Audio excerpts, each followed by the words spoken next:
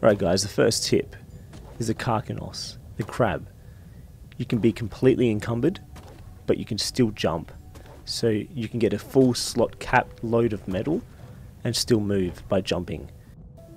Also there's the shoulder push technique where you basically go over top of what you're trying to pick up, whereabouts the elbow is, and then you push it forward by grabbing it, it brings it to the claw forward. It's an easy way of maneuvering stuff around and making it so it's easier to get your Anki and everything else moved while it's encumbered. It's a great technique to use for that. If you haven't tried it, give it a go. It's pretty good. Also, as you can see, when you're holding an Anki and it's hitting, it actually hits faster. It cuts out half of the movement that it usually uses. It doesn't do the slam attack.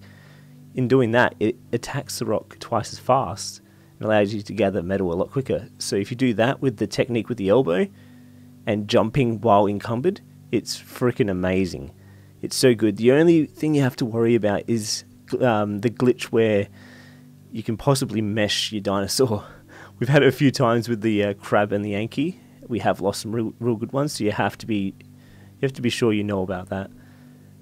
However, this is probably one of the best things to use on Aberration, because when you use a parasite, you can't slot cap the metal because you do eventually get heavy unless you have a super duper level one.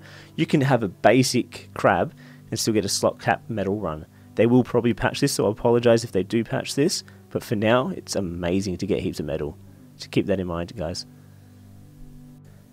The next technique is how to actually knock out a Karkanos very easily. We have an amazing way of doing so. You lead it up next to the cannon at a specific angle, and the cannon's already angled towards its face. One shot will knock out a 150. Just in the face. Come on, bitch! Come on, level 150.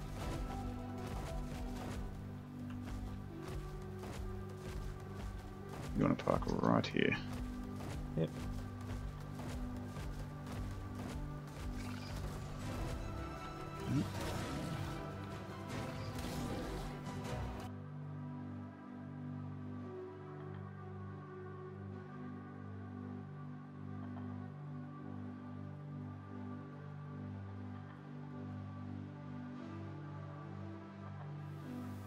Now comes the best tip.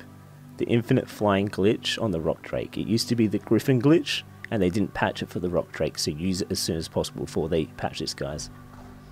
Right guys, so you remember the griffins, right? You used to be able to do a glitch where if you dived down and you pulled out your gun and looked up, you could basically scoot around the map at a super speed. So pretty sure you can actually do that with these drakes, and I've seen people do it. My mate showed me. So let's give it a go.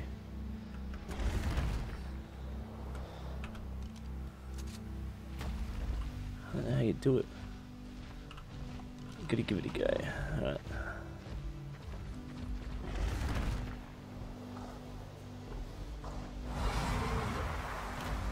Let's get up a bit higher.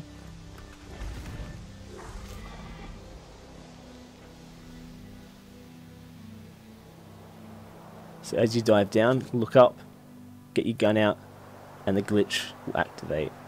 It's freaking amazing. You can get really fast with this glitch. Like, it is insane, and you just keep going until your stamina runs out. Your stamina will run out eventually. It does use stamina, but it is one of the best things you can do around the map. The closest you'll get to flying on Aberration. And oh my god, it helps out so much around the map. Like, you don't understand how much. You got to use is it A and D to control your movement sideways, but you're basically continuously flying. Unlimited flying. It uses your stamina. You can go up as well, and you can go sideways and land. Boom. It's fucking insane. So what you do, let's just jump off of here for a second. For this code and the mechanics have been taken over from when the griffins were made. They just copied and pasted and didn't fix any of the problems. So you got this, you look down, 7, look up. and you can go at super speed across the map.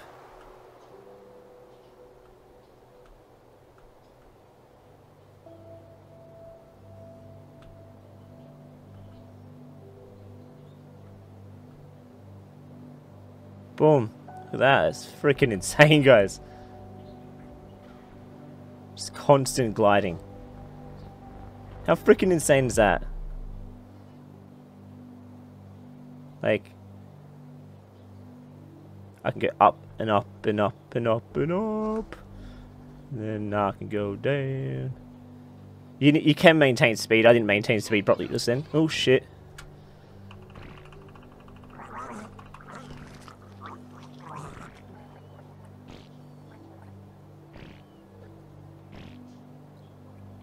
Rip. You gotta watch out for that at least. But I can continuously fly by going up and down. There's no lack of, you don't drop to the ground if you look up, which is pretty insane. Get some health just in case that happens to us again. And like, I've just been flying around this whole time. No issues. Besides, obviously, half dying.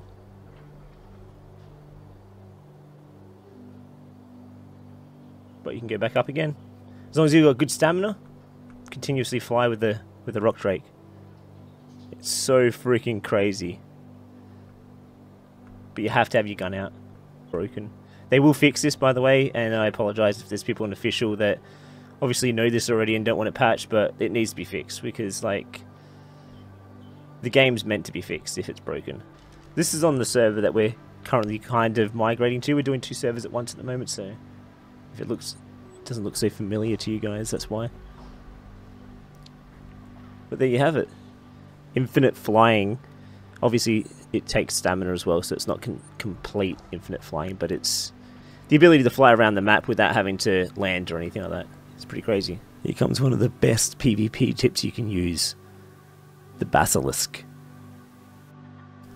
You can ride on top of the Basilisk like you used to be able to do with the Wyvern, so I think you still can do. You can have multiple people on top of it while the other person drives it, and you can move across terrain and across the landscape super fast on land. This is insane. Like, it moves so fast and so well along land. The only thing that sucks is when you go over water you do get booped off, so be careful of that. However, not just moving across land, Basilisks come with a pretty amazingly high carry weight, so they can carry a metric ton. Also, when you bury them, they disappear. They hide. They can't be seen by other players of your enemy players. It cannot be seen by them. So it's a perfect place to store your loot so that nobody can find it while you're on servers PvPing. Honestly, one of the best PvP mounts you can get if you're going out either griefing or if you're going out PvPing or if you're going out raiding as well. You don't need a vault. Just hide it inside one of the Basilisks and hide it in a spot that people don't know where it is at your fob. And boom, you're done. It's insane, guys. Right, guys, the glider suit, wingsuit, whatever you want to call it, it's fine with me. So when you press shift, right, when you're flying, you press it once and it goes into a maneuverability kind of function where you can go up and down, side to side. If you go straight down, you can get super speed and go heaps fast, kind of like what you do with the Griffin and a few other, I think it's the Drake as well. When you go down, you get a bit of a glide speed. It's really good to know because it helps you get away from people on flying mounts and people trying to snipe you and stuff. But make sure you don't hold shift when you jump off, because if you do that, you're going to plummet to the ground and you're probably going to kill yourself.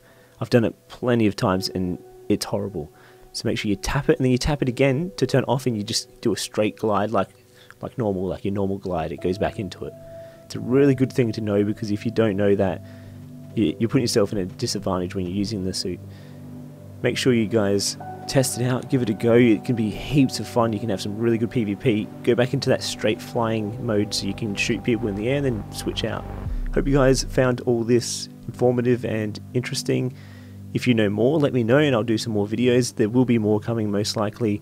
But until then, thank you for watching and I'll see you guys in the next video. I'll catch you guys later. Bye.